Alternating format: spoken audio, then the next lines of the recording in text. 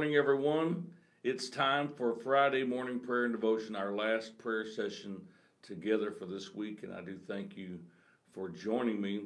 It's been quite a week, and of course, some technical difficulties along the way, and I'm personally praying that we won't have any issues here this morning. But I'm so glad for this prayer time that we get to share together each and every weekday morning. In our praise reports this morning, Cheryl LaChance thanks everyone for praying for her yesterday. Her COVID test came back negative, and she's very thankful for that. She does have severe sinus infection and bronchitis, so we'll be continuing to pray for Cheryl in that regard today. Sister Jennifer Jones gave birth to a healthy baby boy yesterday morning. Garrett Jackson Jones weighed 6 pounds 1 ounce. He's 20 inches long, and he has the thickest head of black hair you've ever seen on a baby or pretty much on anyone else. So we're thankful that everything went well for them and looking forward to meeting Garrett. In our prayer request this morning, Sister Judy Williams has a special unspoken request for her grandson Michael. Rebecca Williams has a special unspoken request. We want to continue to remember Stacy, who recently had heart surgery and then yesterday suddenly lost her father. She needs our prayers for strength and comfort today, as does Brother Scott Smith, who buried his mother yesterday. Scott Hutchinson was recently laid off of his job. He desires our prayers for employment. Carmen needs our continued prayers as she's finishing up her first week in her new job. Leslie Sutton fell down some steps yesterday and broke her ankle in multiple places, and this is going to require surgery. So let's remember Leslie today. We're praying for continued recovery for several who have had surgery recently or been in the hospital recently. Carmen's friend donated a kidney last week. We're praying for continued recovery for her and for the recipient. Brother Steve Cummins is facing possible cataract surgery, has a test coming up on his eyes in the next week or so, and so let's believe for a good result for him. Brother Terry Mizell recovering from surgery on his foot that was done to remove some infected bone. Stacy, as we mentioned, is recovering from heart surgery. Christian has asked us to pray for Sheila with heart cath. Jamie Joe's dad needs our continued prayers for strength for recovery after having ended up in the hospital recently while on a trip away from home out of state. Those who are battling cancer include Michael Boland, Linda Fox, Alicia Piero, Diane Escher, Claire, Marsha Moore's friend's grandparents, Jenny Coffey, James Graham's aunt, Kathy Bloss, John Fitzgerald, Aaron Payne, Kathy Burks, Kay, Dennis Phelps, Sylvia Larimore, Ari Bowers, Edie Percival, Del Bishop, Lydia, Philip Randall, David Harris, Tanya Schutz, Dwayne Lewis, Nathan Van Ingman, Lisa Workman, Christy Smith, and a friend of Terry Adams. In our COVID-19 requests this morning, Landon Cummins, Janice, Dana, and Shelley, Carmen's nephew Haddon, Marsha Moore's cousin, Janie Parrott, and Ashley, who has COVID and double pneumonia. At last word, she was in the hospital, and we're trusting that her recovery is taking hold. Carmen's nephew Haddon had been reported to be doing well with his recovery, and I'm sure that these others, many of them, are doing well as also. So let's continue praying until we hear the all clear for each of them.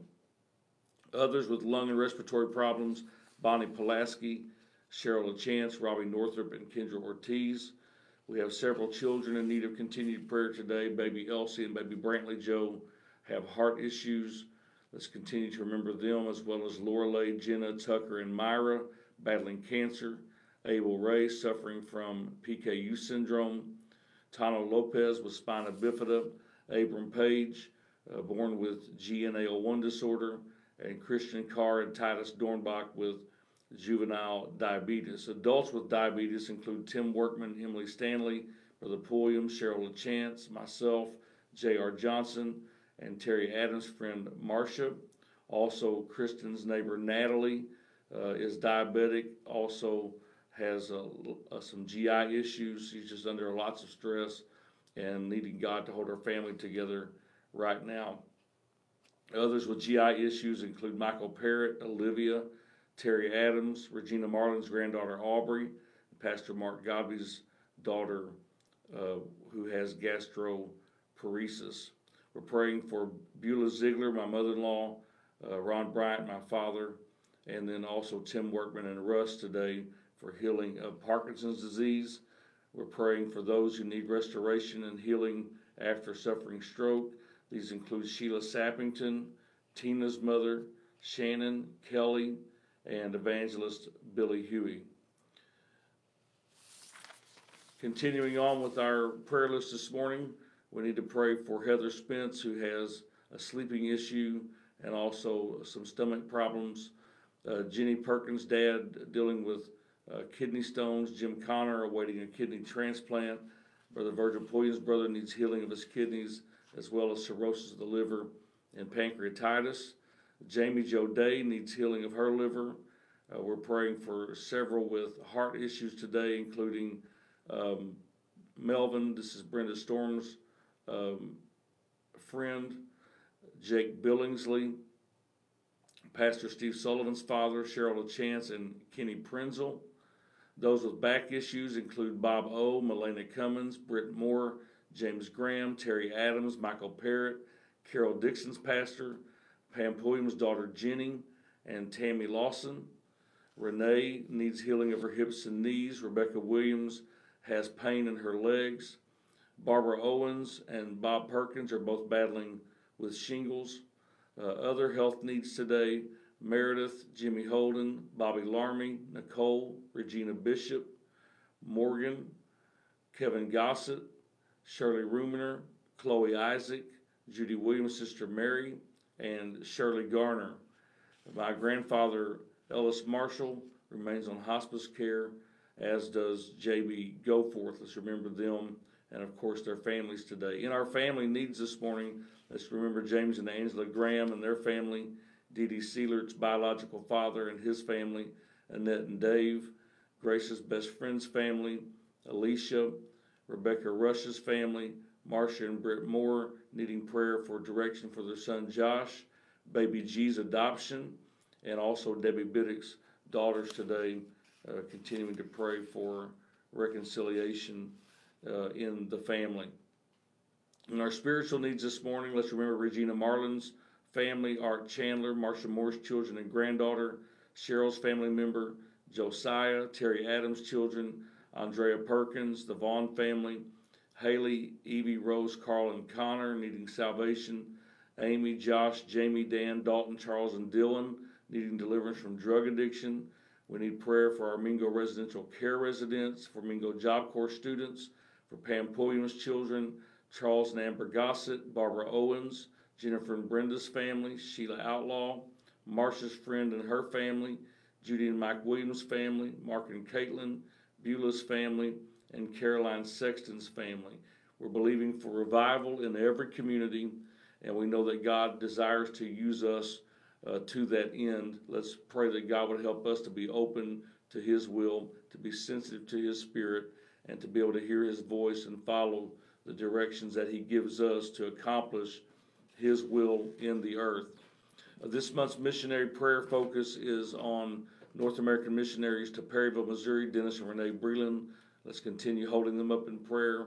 Also believe for breakthrough in brand new church plants in Bloomfield, Kabul, and in Branson under the leadership of Joel Mitchell, Marty DeLotte, and Kyle Lloyd, respectively. We thank God for all that's being accomplished in the kingdom. And if I could ask you for a prayer this morning that may not seem too significant, but we have our Joy to the World Christmas dinner and comedy show coming up next Saturday. We're right down to crunch time, lots of preparation going on and trying to bring everything together. And we'd appreciate everyone's prayers for everything to go smoothly with that, and also pray for some decent weather, at least decent weather that day. Doesn't have to be a beautiful day, but we'd love for it not to be storming or sleeting or snowing or anything like that. God bless each and every one of you this morning for being a part of this prayer team. And I welcome you, Judy and Kristen and Pam, Sherman. Good to see you this morning. And a few others that I can't see your names this morning, but if you are out there, throw up those prayer hands, hit the like or love button, share the video with someone who needs to be a part of this encouraging ministry. And whatever you can do to increase visibility of these videos and increase participation will be a blessing to someone this morning. And we thank you for that. I want to take you to the word of the Lord this morning in Matthew chapter 20. Matthew chapter number 20. And we're going to read beginning in verse 29. It says, "And behold, two blind men sitting by the wayside, when they heard that Jesus passed by, cried out, saying, Have mercy on us, O Lord, thou Son of David. And the multitude rebuked them, because they should hold their peace." Never forget that on almost every occasion, in order to get to Jesus, you have to get past the crowd. There's always people that are in the way, situations and circumstances in the way. And if you're going to get to Jesus, you've got to get through them. You got to get past them. And that takes persistence. So the multitude rebuked them because they should hold their peace, but they cried the more, saying, Have mercy on us, O Lord, thou Son of David. And Jesus stood still and called them and said, What will ye that I shall do unto you? They say unto him, Lord, that our eyes may be opened. So Jesus had compassion on them and touched their eyes, and immediately their eyes received sight, and they followed him. This Gospel of Matthew includes this particular account of two blind men who cried out to Jesus to work a miracle in their lives. Their passion quickly became evident to all, but as I just said, the crowd that was following Jesus began to rebuke them. They thought the master had better things to do than to waste time on these two blind beggars. So they began to chastise them, rebuke them, telling them to stay silent. And yet the two blind beggars only increased the volume of their pleadings. And the end result was that Jesus stopped and performed the miracle that those men needed. And I just want to bring to your attention this morning the importance of passion and the importance of what we are passionate about. I personally believe that there's not a person on the face of the earth that's not passionate about something. Now, I've met a lot of people that aren't passionate about the work of God, but they're passionate about something. Even people that are sitting in church every Sunday, they're not always passionate about the things of God, but there are passions, things that they cherish, things that they focus their attention upon. And passion that is in the right place, passion that is set, as the Bible says, set your affections on things that are above. Those kind of passions can overcome almost any obstacle and produce results when everything else has failed. And so with that in mind, we must be very particular with passion. We must be passionate about the right things. And when I talk about passion, I'm talking about what is it that you want more than anything else. Recognition, acceptance, money, those are actually trivial matters. We're only on this earth for 70 plus years, and then it's appointed unto all of us to die, and after this, the judgment. This is simply the dressing room for eternity. And so we must be passionate about eternal matters. Those are the things that truly are going to matter in the end. What does our calendar look like? What does our bank account reveal about our passions? Our passions will direct the focus and the energy of our lives. And if we will be passionate about the right things, it will produce miracles in our lives. So we need to choose our passions wisely today. And if we will do that, and you can become passionate about something that you're not passionate about. How do you do that? You begin to feed that desire.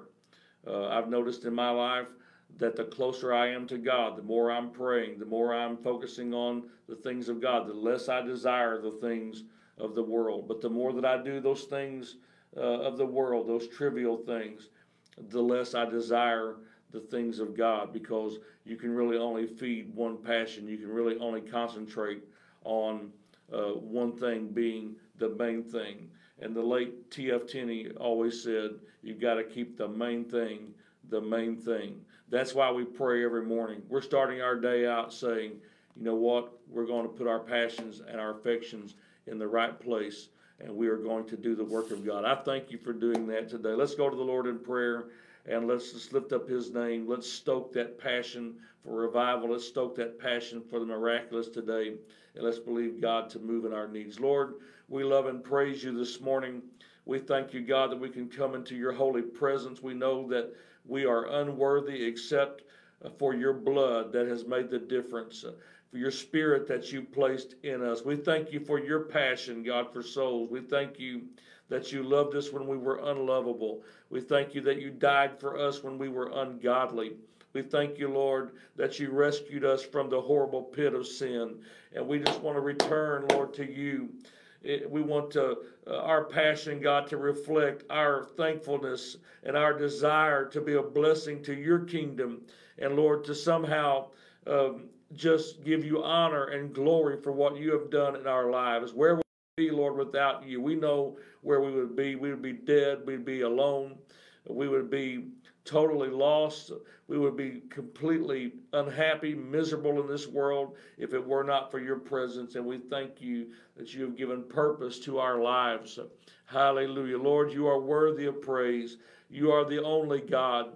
You are worthy of all of our praise this morning, and we lift you up. We glorify your name. We pray, God, that your kingdom would come, that your will would be done today in earth as it is in heaven. In every need, God, we believe today for a little slice of heaven, a place where there is no sorrow, a place where there is no pain, a place, Lord, where there is no sickness.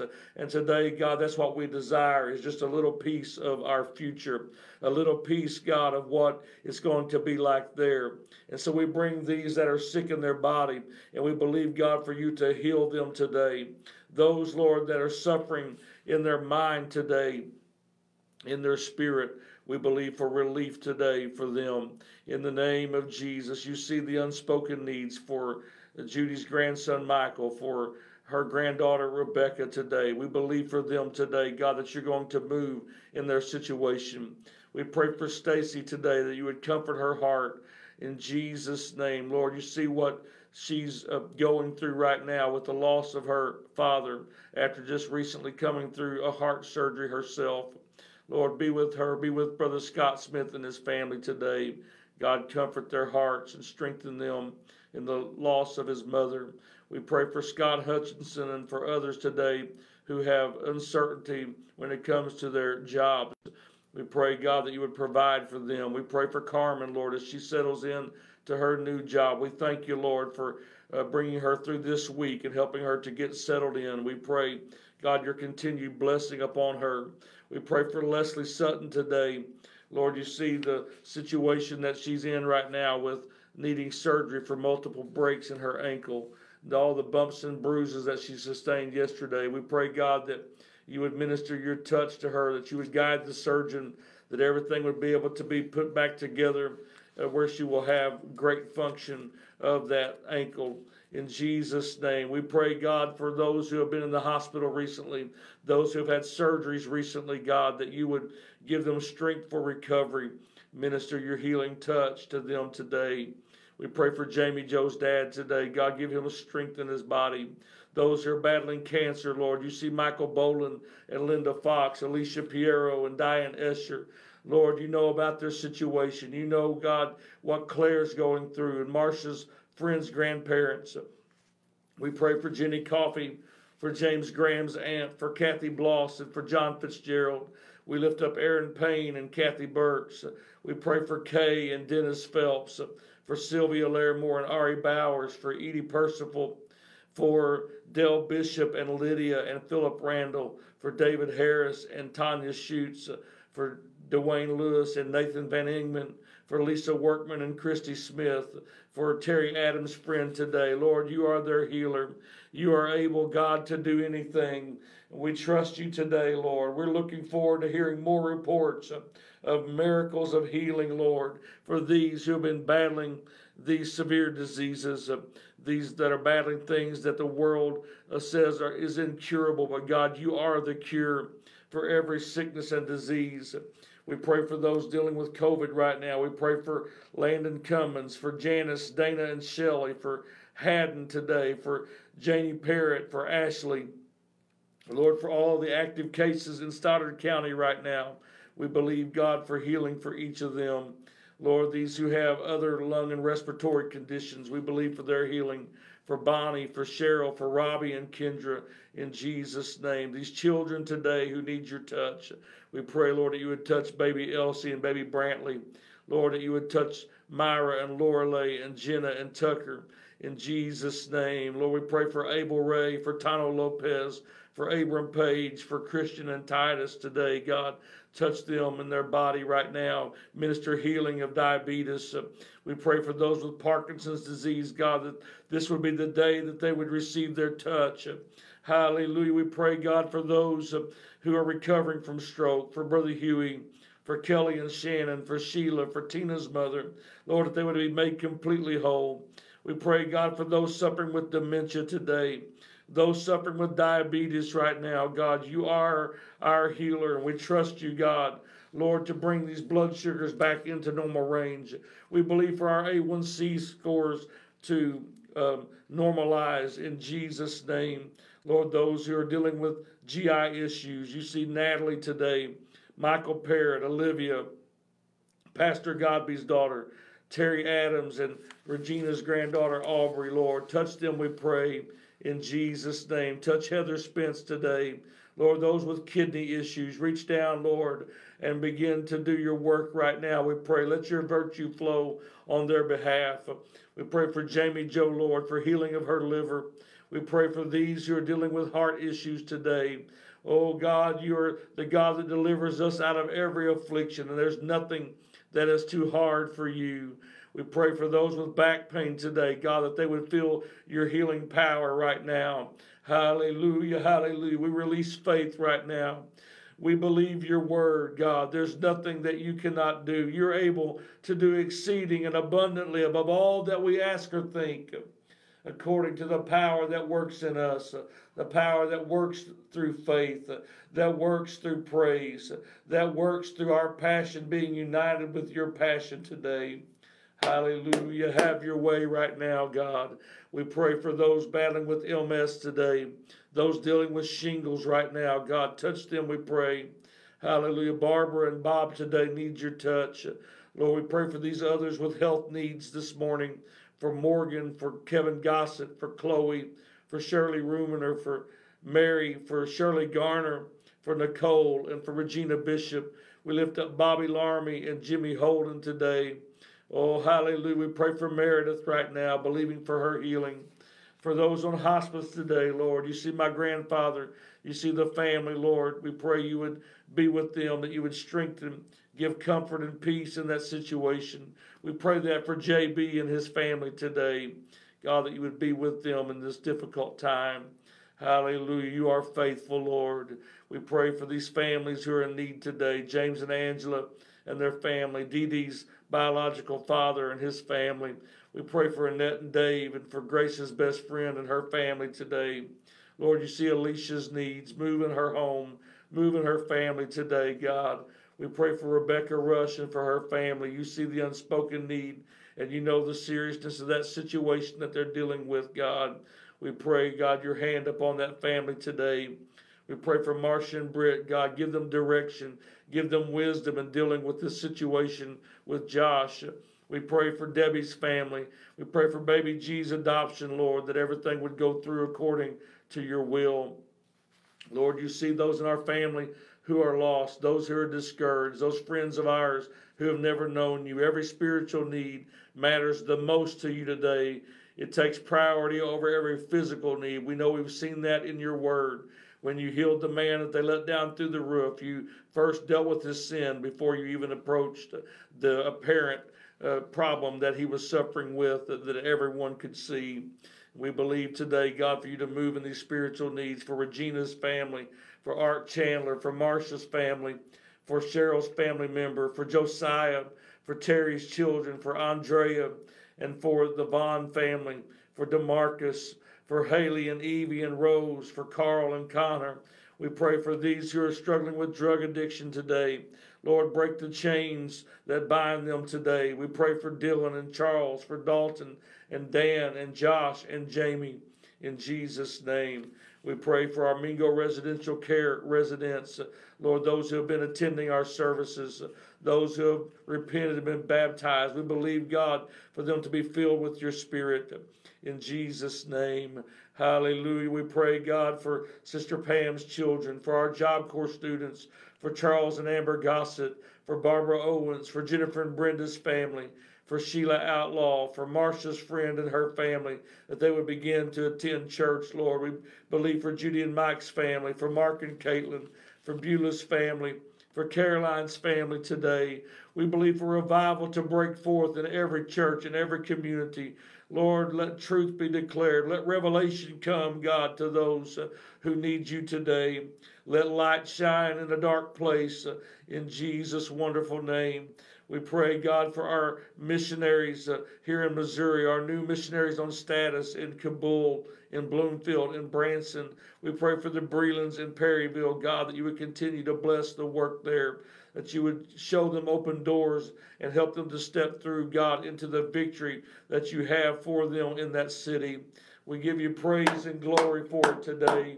You're moving in our midst, God, and we worship you for it. We thank you and we praise you for all that you're doing. Hallelujah. You are the mighty God. You are worthy of our praise and our service today. God, let your will be done through me. Use me as your vessel. Use us today, God, to do your work, and we give you glory for it in Jesus' name. Amen. God bless you today. Thank you for praying with me. It's been a wonderful week in prayer.